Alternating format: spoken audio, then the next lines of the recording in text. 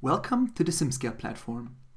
In this video, I will use the SimScale platform to structurally analyze an underrun protection device of a truck. So let's get started. The SimScale platform runs completely in your web browser, so you don't need to install anything locally to start with SimScale. Just fire up your browser, browse to simscale.de, where you can find plenty of information about the platform and its community, and create an account. After filling out the sign-up form and a small email confirmation, we are good to go to access the platform. In order to access the platform, hit the blue login button in the top right of our website, type in your login credentials, and hit the green login button. If it's your first time on the SimScale platform, the Getting Started tour pops up.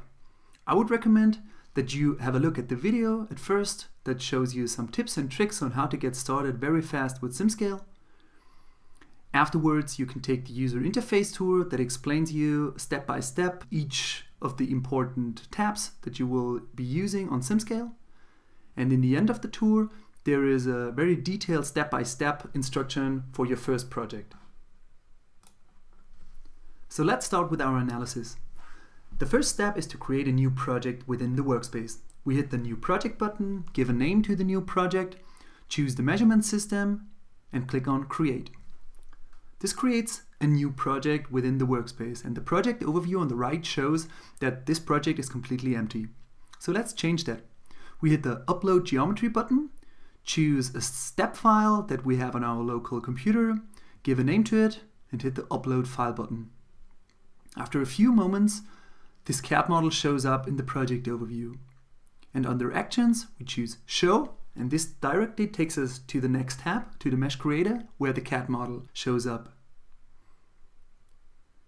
I can rotate it, and I can change the rotation center by double-clicking somewhere in the geometry. Here, please note that I prepared the CAD model. We will use these faces in the front to assign loads later on during the analysis.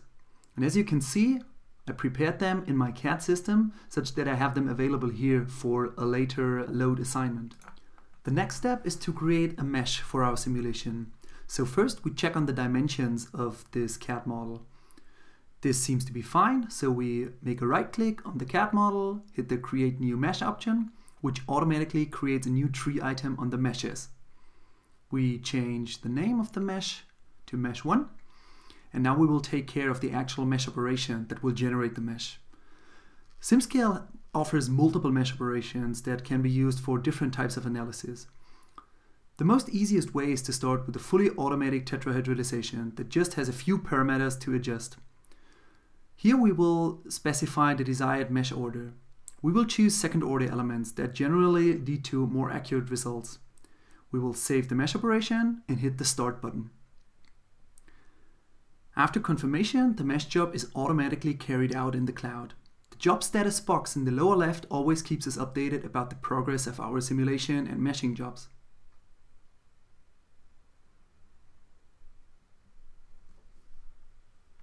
Depending on the size of your model, the meshing can take a few seconds and up to minutes. Here we get the mesh after a few seconds, and then we can visually check the mesh. Again, we have the faces that we will need later for a load assignment within the mesh. And now we can review it if the local refinements are okay, if the mesh size is okay. We can check on the fixation holes in the top, if they are okay. And we also have quantitative information about the mesh. For example, the event log shows you how many nodes and elements have been created, etc. Having created and reviewed the mesh, we can move on to the actual simulation setup. So we will switch to the next tab called Simulation Designer. Here we start by hitting the New Simulation button. We will give a name to that. This is the P1 load case of this analysis. And the first step in every simulation on SimScale is to choose on the actual analysis type. This basically defines the physics that you're interested in. You have fluid mechanics, thermodynamics, acoustics, but what we are interested in is a structural mechanics analysis, namely a static analysis. Saving the analysis type automatically expands the tree on the left with all the entities that you have to define in order to run this simulation. The first thing is the domain.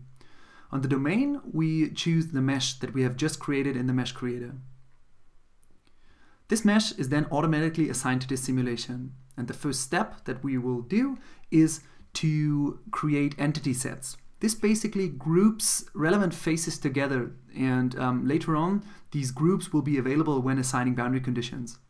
So here we will group the 3 relevant load faces in the front, P1, P2, P3. And as a 4th entity set that is relevant to us, we will group the fixation holes together. So we will select all of them, hitting the group button, and again giving a name to it. In general, for a SimScale simulation setup, you can just move down the navigator tree on the left.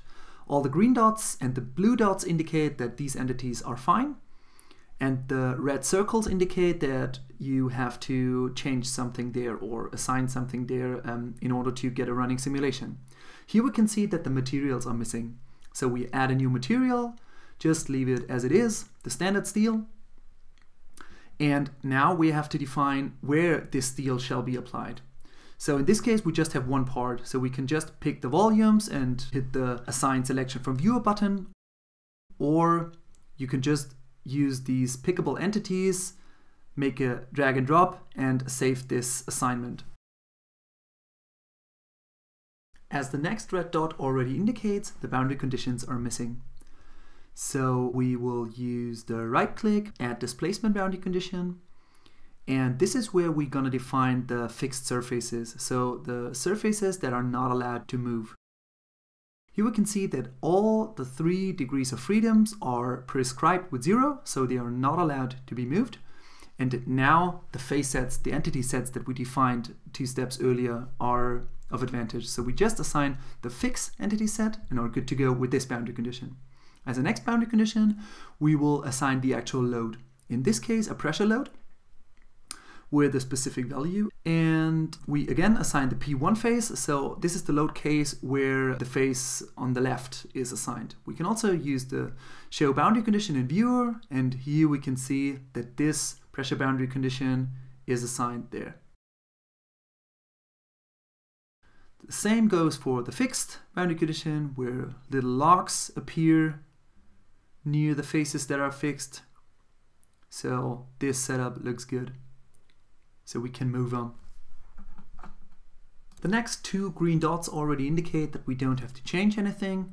Here it's about the linear system solver, so choose direct or iterative solvers. It's fine here, so we'll just stay with the default setup. Also on the simulation control, it's fine for us. So let's move on to the simulation run.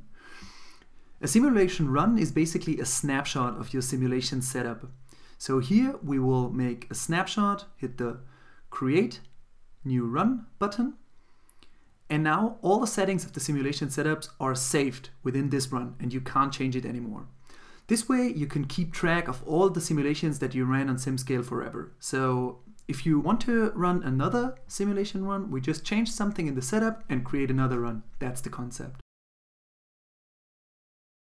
In the Post-Processor tab, in the Navigator tree, we can see all the runs. In this case, we only ran one, so there is only one solution field. By clicking it, the Post-Processor automatically loads. Here we can see the results without a color map. So that's the model that we just uploaded. The white circle at the dataset allows us to change the color map. So we switch to the von Mises stress, and we will use the color bar to actually get an idea of how high the stresses are in this case. So we have 342 megapascal here, so just below the yield stress of this steel. And now we can use different filters to further analyze this data set. Here we add a warp by vector filter that allows us to warp the structure according to the computed displacement field. We have very small displacements in this simulation, so we cannot see it with a scale factor of 1, so we enhance the scale factor to 10. And this way we can actually visualize the displacements better. So let's hide the standard data set, assign a color map to the filter, to our warp by vector filter, change the color bar, and now we can see the displacement field. So we have, in this simulation, 1.3 centimeters displacement at the outer side. The workflow on SimScale is kept very open, so you are always free to upload your own meshes, to upload complete simulation setups, or, like in this case, to download the results generated with SimScale and use a local post-processing system. This concludes this tutorial on how to analyze an underrun protection device of a truck. If you want to dive deeper into this topic, there is an example project available within the SimScale library. There is a step-by-step instruction tutorial within the documentation, or just feel free to shoot an email to the SimScale support team. And now, happy simulating on SimScale.